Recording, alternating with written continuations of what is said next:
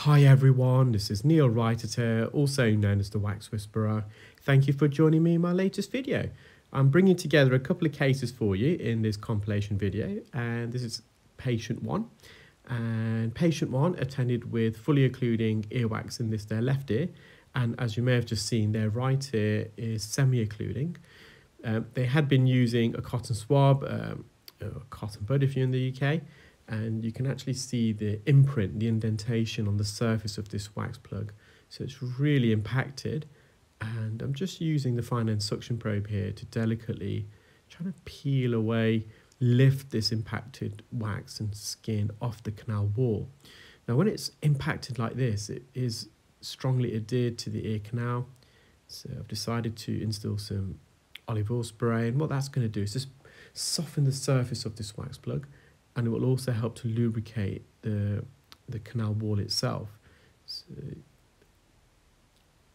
and as you can see, I'm just teasing this wax off the canal wall so that olive oils work to treat, and slowly but surely bringing that out. So the eardrum's intact, just got some residual wax at the base of the ear canal.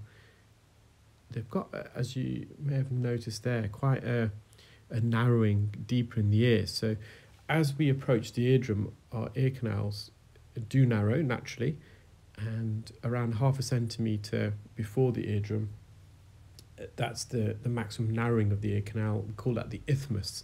So an isthmus is the medical term given for an internal narrowing in an orifice.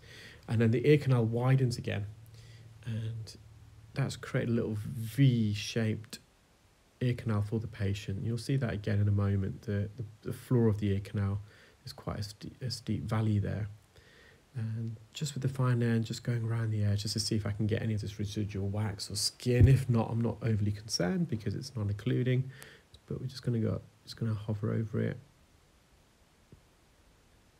So we're on the bony part of the ear. We've got to be really gentle here. We don't want to be stabbing into the canal wall because that would be uncomfortable for the patient. And again, I'm using the fine end suction probe, so it's quieter.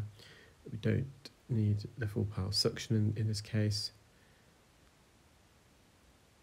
So it's just better tolerated by the patient, and we can reduce the suction noise if wherever possible. You can see that they've got quite a prominent inferior recess near to the eardrum. They've got quite a deep trench basin there. We call that the inferior recess.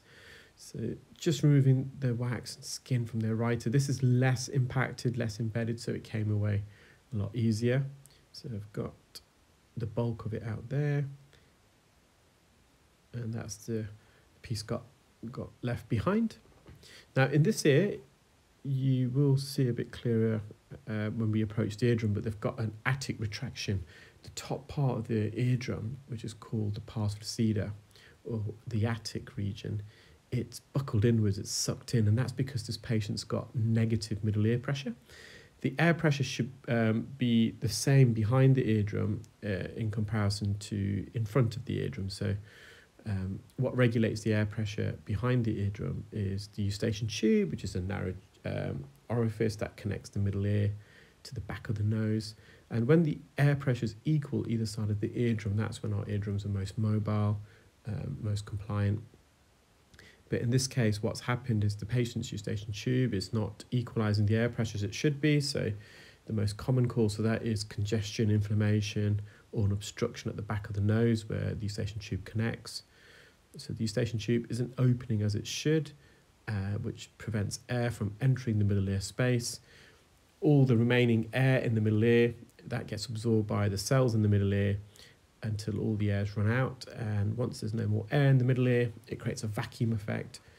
Your eardrum gets sucked inwards, and in this case the patient's attic was buckled inwards. And normally I would say the attic region and the posterior part of the eardrum, the back region, they're the two most prone areas for the eardrum to get sucked in.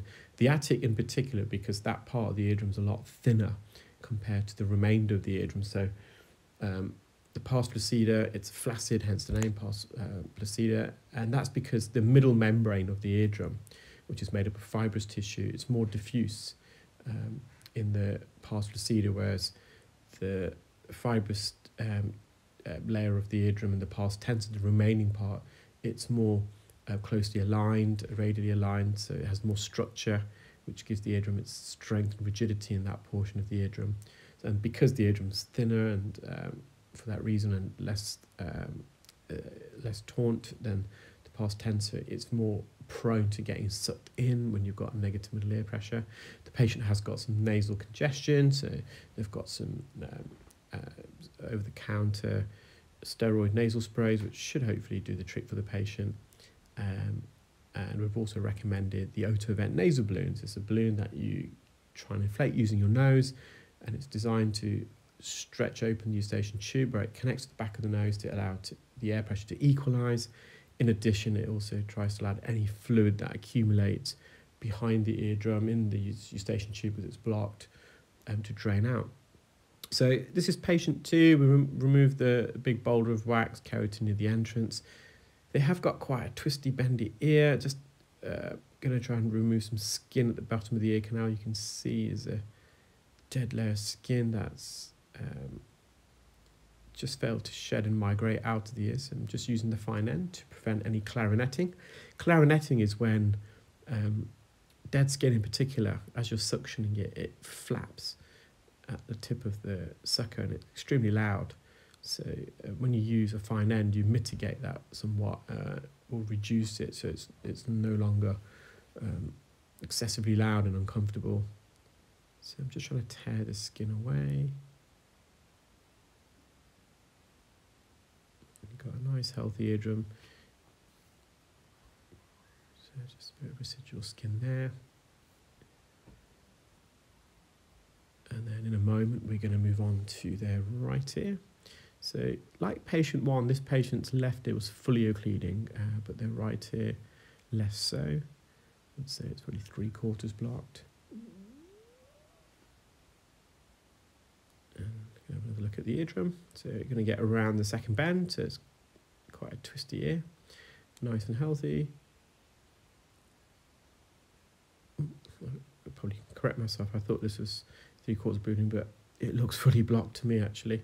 So this wax is extending out of the ear. It was visible from the side of the ear. You can see the first bend there. So on the left-hand side, that piece of flesh, cartilage, where you get the little hair strands protruding outwards, that's the first bend. And to the right of the wax plug, it's just obscured by the wax plug, you got the second bend. So this earwax is almost on its way out, but I think because the ear is so bendy and twisty, it's getting trapped. Now, another narrowing we all have in our ear canal is the space between the first and second bend of the ear canal. And that's another isthmus in the ear, and quite often you can get wax trapped between the first and second bends as it's trying to migrate. Because that part of the ear is narrow, it gets trapped. So I'm just trying to tease this out. I think I'm going to use an ear hook to prise it out. We shall see. I might be wrong. So it's almost there.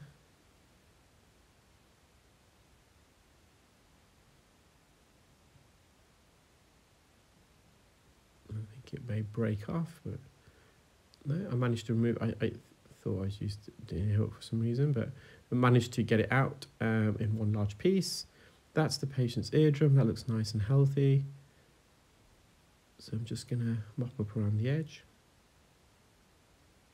I think I was going to upload another video today, and that was similar to this, and where I did use an ear hook, but I've just managed to extract that just with the fine end suction probe, just teased it and wiggled it out. Nice healthy ear, patient can hear significantly better. Well, I hope you enjoyed that video, guys. Take care, keep well, and speak soon. Thanks, bye.